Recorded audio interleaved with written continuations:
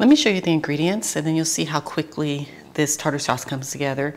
You want some mayo, any kind will do. Also pickle. I don't have much pickle here. But if that turns out not to be enough, for some reason I have 2 open pickle jars in the fridge, so we'll make it work. Onion. This is what I have left of some green onions, but you can use any kind of onion. Lemon.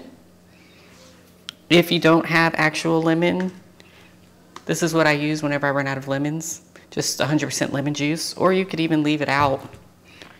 You're gonna need some salt to taste, maybe pepper, and I know everyone doesn't put parsley flakes in their tartar sauce, but I think this really takes it to another level.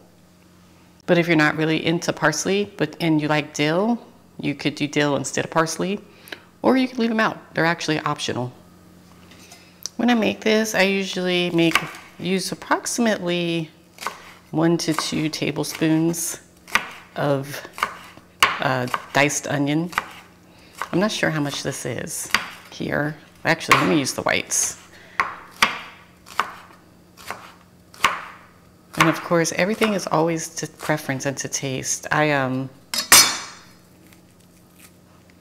like onion a lot, so if I have enough, I will go with the full 2 tablespoons.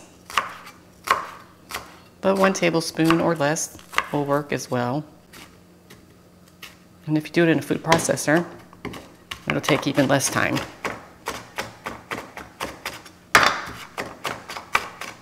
I like a lot of pickle. This is what was left in that 1 pickle jar. It's so strange. I guess it's like someone started cutting it, but then changed their minds and just stuck it back in the jar, but that's okay. That is all right. So just gonna dice this. And again, this only takes about a minute. I don't know if that's quite 2 tablespoons or not. I would go with 3 tablespoons, but I think this will be all right. Now this next step is completely optional, but I don't like for my sauce to be runny. And so what I do is I put the pickle on a napkin and I just squeeze out the excess moisture. You don't have to do this. And it definitely will save you time if you don't do it. Look, see all that juice? Yeah. I'm gonna squeeze all that into my sink. And then let me show you the difference. Again, completely up to you, but see, I like that better. Now you could just use relish, pickled relish, but I'm not a relish fan. I don't tend to keep any on hand.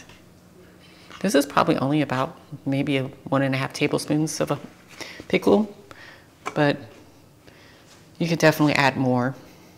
And I just used the lemon to make some cocktail sauce, which I'll link to that for some quick homemade cocktail sauce, but it's already cut in half. So this we'll squeeze that in there.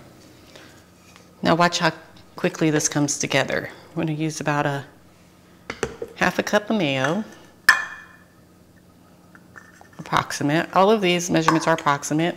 It really doesn't matter if it's exact or not. And also we're gonna taste it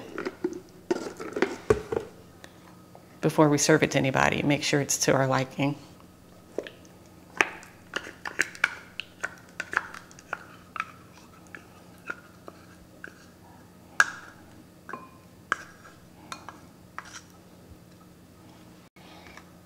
There's our onion and our pickles diced.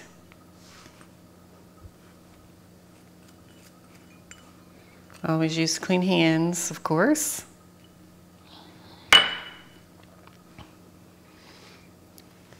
I would say if you can get about a tablespoon or 2 of lemon juice out of your lemon, do that.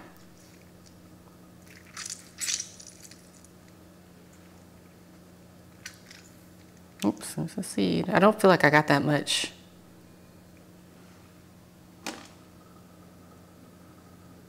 Here's another lemon that I was squeezing earlier. Let me see what I can get out of this one. Yeah.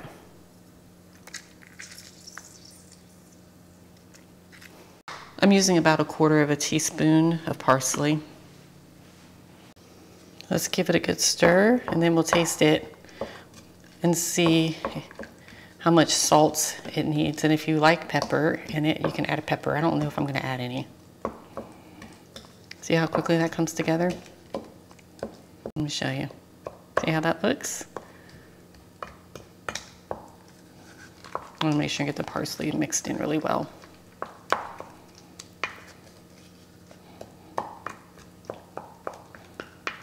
Okay.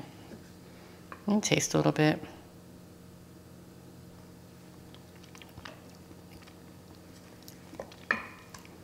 That is very good, but it could benefit from a bit of salt. Just a bit.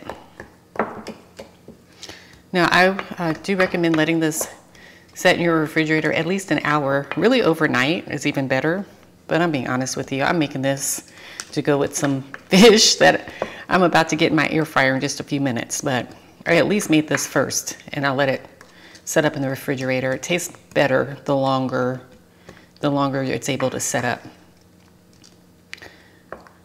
And I will link to the fish that I'm making.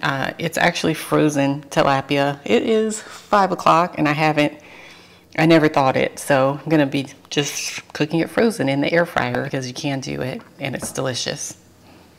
And here you go. Doesn't that look great? My pickles and my onions are a bit chunky, but you can cut them smaller or bigger depending on what you like. And that's going to taste delicious over top of my tilapia.